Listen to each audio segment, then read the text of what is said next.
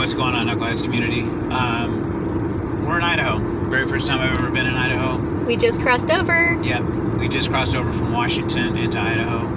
We're up here on business and visiting a friend at the same time who's related to the business. But my thought of the day with this is road tripping. When you're going on a road trip, make sure you plan ahead.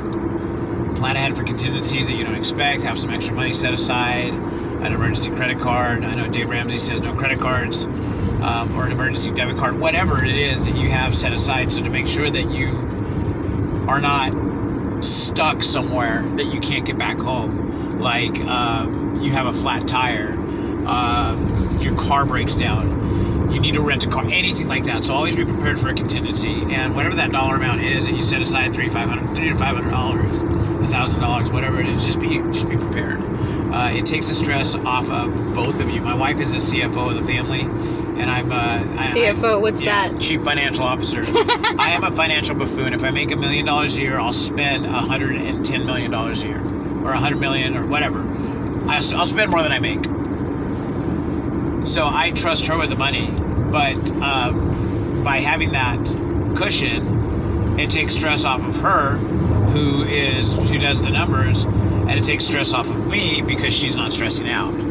Anyway, with that, I keep saying anyway. With that, you want to say it or you want me to say it?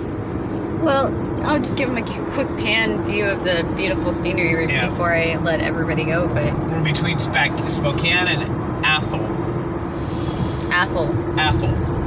Sounds like you say a cuss word holding your tongue. Right, or you shoved a bunch of marshmallows in your mouth and tried to say the A word. Yeah. My kids cracked up when I told them where I was going.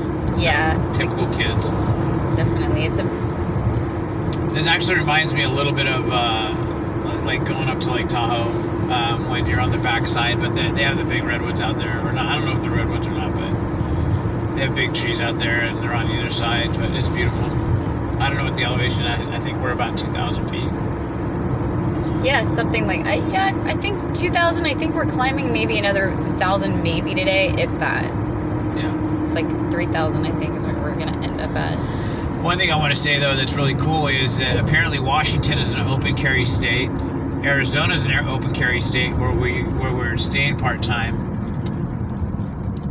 And school bus. School bus. So definitely stop for a school bus. Yeah, you don't ever want to, you just want to pretend it's like an ambulance. Right.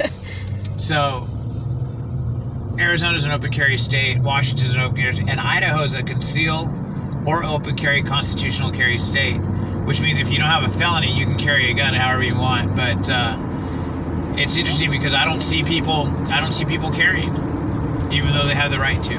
So, anyway. I know Jen's shaking her head saying, no politics. Yep, no politics. This is just fun stuff we're talking about today. Keeping it light. Well, I'm not talking politics. I'm talking... Yeah, but some people are really passionate about those kind of things. They're either really for them or really against them. Right, I get it. But, ooh, look at the mountains. Very pretty. Anyway, yeah. Oop, got a train yard. Yeah, that's an actual train yard. There's a bunch of train tracks going way far that way. Yeah. And look at the little museum pieces or whatever these are. I hate to be trapped on the other side of that railroad crossing. You missed on the left side all those old tractors. Right. Did you catch Sorry. them? No, I didn't. I was looking at the train.